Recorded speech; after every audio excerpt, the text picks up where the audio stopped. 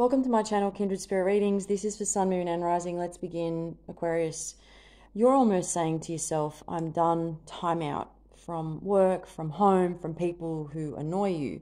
This has been ongoing for some time now. You may need to take up some meditation, and to validate any sadness and acknowledge that, your pain is real. You may need to allow yourself time to be sad. This will be quite a heavy weekend for you. Just remember to lean into the pain and allow your raw emotions to empower you.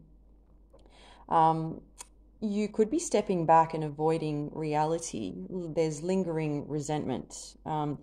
So the focus will be to make there needs to be change. There needs to be solid decisions, and once you make those decisions, you stick to them.